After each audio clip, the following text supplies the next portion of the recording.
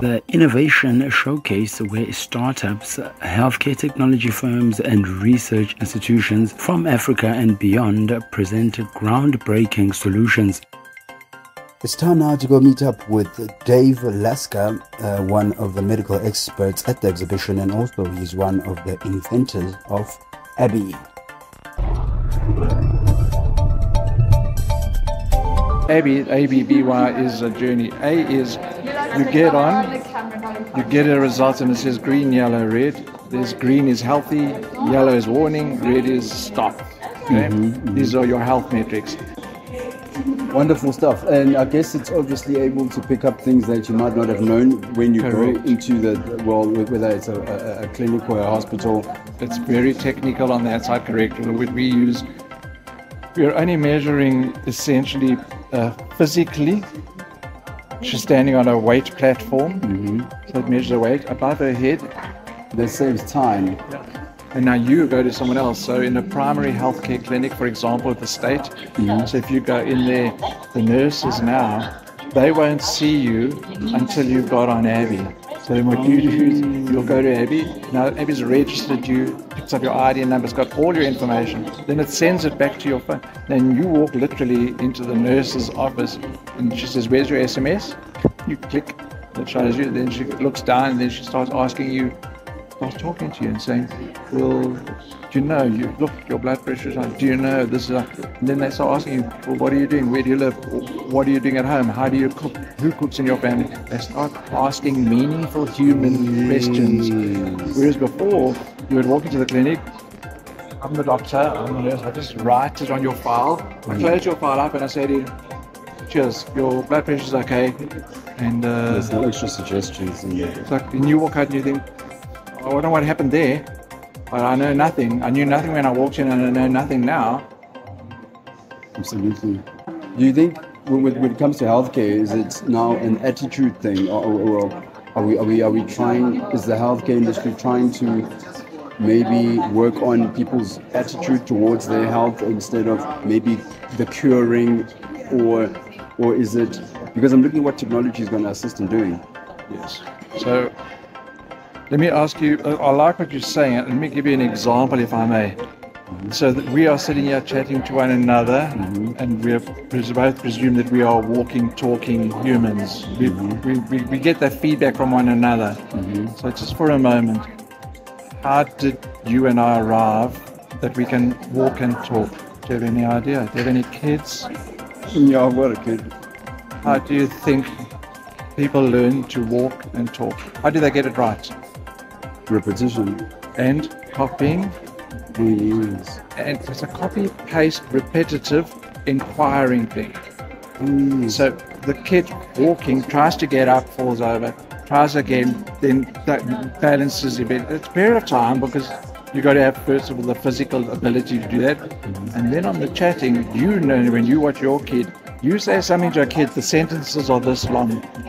How does the kid even begin to grasp that? Because originally the sentences were not that long. They were shorter.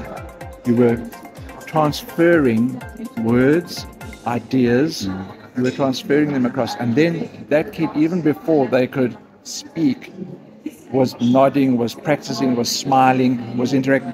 And now when the words start coming, you can see that they know so many more words than they are using. They've got that already, yes. And they're practicing and refining how do they use those words. And then they say to you something, bottle, and then eventually you encourage them, "Please, can I have the bottle?" You're expanding. Now, just like humans learn to walk and talk, okay, there is no shortcut. There is absolutely no shortcut to that, right? It's the same with your health. There is no shortcut, but people seem to think there is. They seem to think that if you come to me and I'm wearing a white coat and I say to you, "Here are your pills," that now you're in good health. You're not.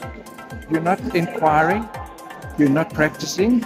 You're not trying to go through those steps. You're simply on your own, relying on some information, which you might run into once a year, once every 10 years. You run into that information, which is too late. You've already developed bad habits. You don't know anything about life, health. You don't know anything about that. And you're trying to recover that. So just to give you, don't try this at home and don't repeat it. Your kid, and if you took a kid and you put them in a cupboard for 5 years, don't do it. What would that kid be able to walk and talk? No.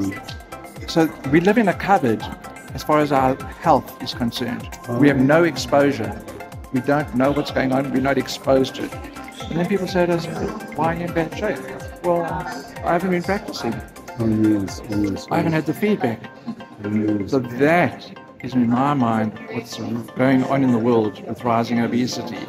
We think we've forgotten human development. We've forgotten about that. We just accept it. Look, people walk and talk. But we don't understand what's gone into it. Without the feedback, without this person, this everything saying, come back, try, repeat, let me show you, let me give you the feedback, let me tell you what's going on. Then your awareness starts, never before. You can't have awareness before you got feedback. That's so true, and I think COVID had a lot to do with, well, just waking us up a little bit in terms of our attitude towards healthcare. Yes.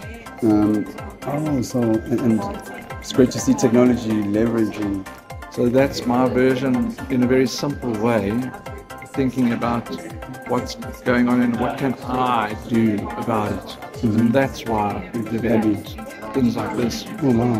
Because I can't sit and talk to 1,000 people, but Abby can. And that's why I say remove myself, use technology, use something, go and use it, question, check, go back again. Oh, so you don't need me. It's there to actually even assist doctors and nurses. I want them to provide the advice. I want someone to get off and say, what does it mean? And then they ask the nurse. But I don't want the nurse to measure them. She's wasting her time. Oh, yes. When you interact with your kid, you're not in a clinical way going, sit down, I'm feeding you, then throw some food in, and now you've done something. That's not how kids grow. Yes. That's not how they learn. Everything is about the experience. It's like, let me put my fingers in and play with it, and let me feel it and touch it, and then what is it? And that's how they learn. But if I'd sat them on the chair and just said, eat, and then never spoken a word, what's the chances of that kid learning anything? How do you see digital influencing the study of medicine? It's very, look, you have to collect data, and you have to collect lots of data. What we're going to do, I'll give you an example. At one mine in Part of Platinum are in the news right now, I'm afraid of that tragic accident. Yes, 11 people. That's terrible. So we provide them with ABIs for their occupational health. Oh, yes. We're going to measure on the one mine this year over 200,000 measurements. They've got about 50,000 employees. They're going to collect a massive amount of data, and then they're going to look at that data and start saying, how do we help our people? And I'll give you an amazing story about them. When we went to go and see them about 3 years ago and said, here's a story, your nurse can use it. They said, okay, we need it for Occ Health because it's the collection of the data, which is digital, we get that. We said to them, what you want to do is talk to your people about their health and their wellness. They said, look, we do occupational health. In the last two, after been using it for 3 years, last year, they called us and they said, this data that we're getting now, is it true? Are our people as bad as this data is showing? We said, yes, and you can check that by putting them on again and again and again. So don't listen to us, follow the data. Then they phoned us and said, come through, let's have a chat. They have completely changed their entire worldview. They see it as an occupational health tool, but their focus is now on the individual's wellness. They are spending allocations, sources, resources, dietitians, nurses, they're training them all up with where do I talk to, who do I talk to. They've completely changed their whole view to we better look after our people. And it's amazing to watch how the power of data has converted them into doing something so beneficial. It's a powerful story.